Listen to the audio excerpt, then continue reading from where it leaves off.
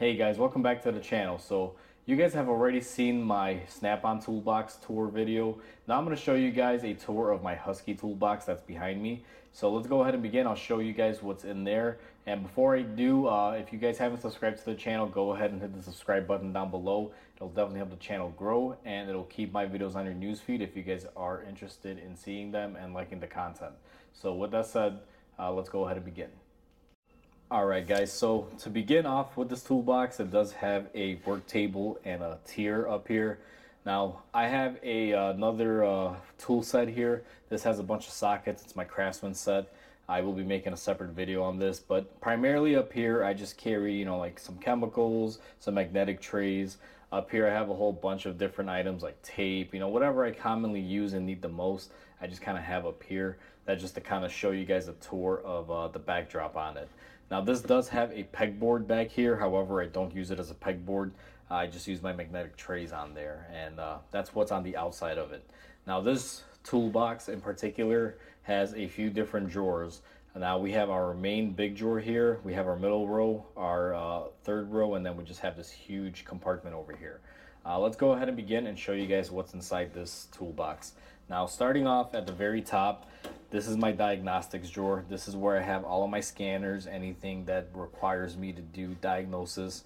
This was pretty much a primary stop. I got my Snap-on scanner, my Autel, couple battery testers here and over here, and a whole bunch of other testing equipment that I use for diagnostics. That's what's inside that drawer. Now this drawer in particular here, we just have a bunch of commonly used pliers and vice grips. This is my go-to. Whatever I use every day is basically in here. Although I don't use my vice grips that often, primarily this side is what I use the most. And our other drawer here, we have a little bit of mix mash here. I have some wrenches, some sockets, and things of that nature. Primarily what's used in here is these wrenches and this set, and especially these impact sockets. These are my little stubby impact sockets. They can go into a lot of places where it's hard to reach.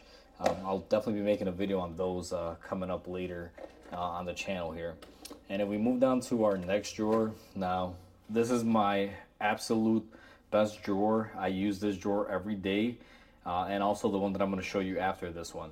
Now I have a Sunex 3/8 impact rated set.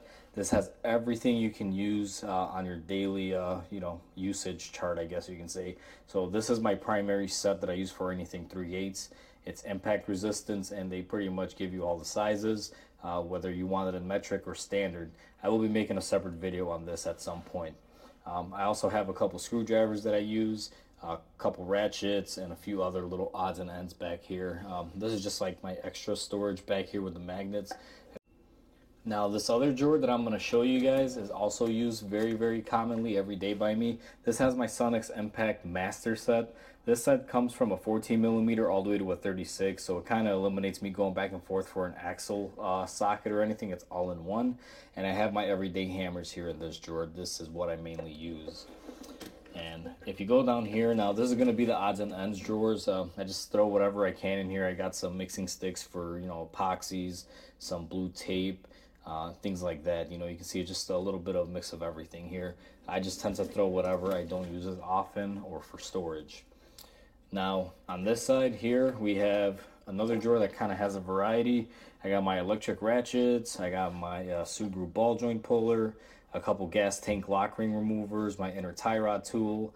I have my famous set of half-size impact sockets for lug nuts. This was very popular in my Chevy video, how to remove lug nuts that are frozen on.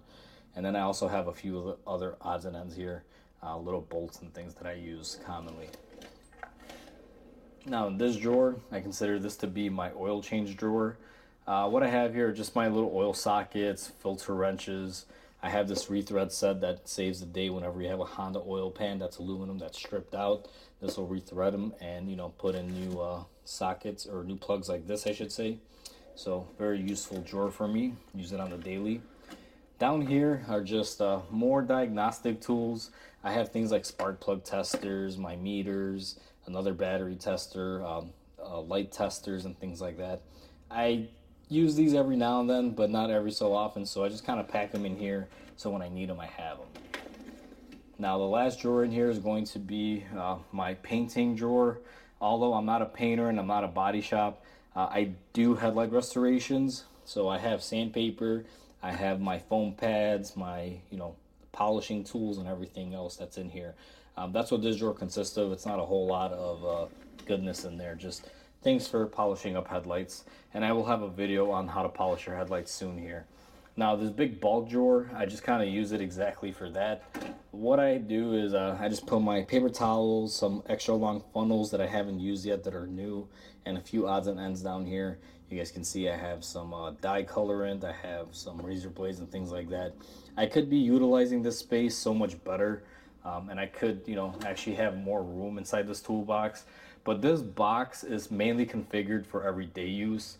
Now a lot of you may frown upon this, and this is the reason why I have this toolbox. When I bought my Snap-on, it was very expensive, and I didn't want to ding it or put scratches on it or daily use it too hard. I don't know why, that's just kind of how it was. So I babied this toolbox for years, and when I came to this place, I bought this Husky as my everyday box. I don't care if I basically, scratch it or hit it or do anything to it. I grab these drawer handles with grease, with brake fluid on my hand, so it's my quick everyday box. I primarily have all the tools that I use on a daily inside of this, so I don't have to damage my Snap-on, although it's kind of a stupid way to go about things, but I have it. And the biggest reason why I even have it, it wasn't just for that, it's also because I needed a bench top, and this offers a really nice bench top for me to do my work on there. So it's also a plus that it's a toolbox. But 99% of the time I'm working out of this box. I'll go to my Snap-on if I need something more specialty, but everything that I need usually is right here, guys. So hopefully you guys enjoyed this video. This box is a very good box to have. It does the job. I've had it for years and it hasn't broken down or anything. So if you guys are starting off, this is something to look at. You don't have to go get the fancy option. Starting off with something like this, even if you've been in it for a few years, this box is more than capable, guys. It does the job and it's affordable. So please comment, like, and subscribe if you enjoyed this video. Definitely helps the channel grow. With that said, guys, I'll catch you guys on the next video, and until then, hope you guys have a wonderful day.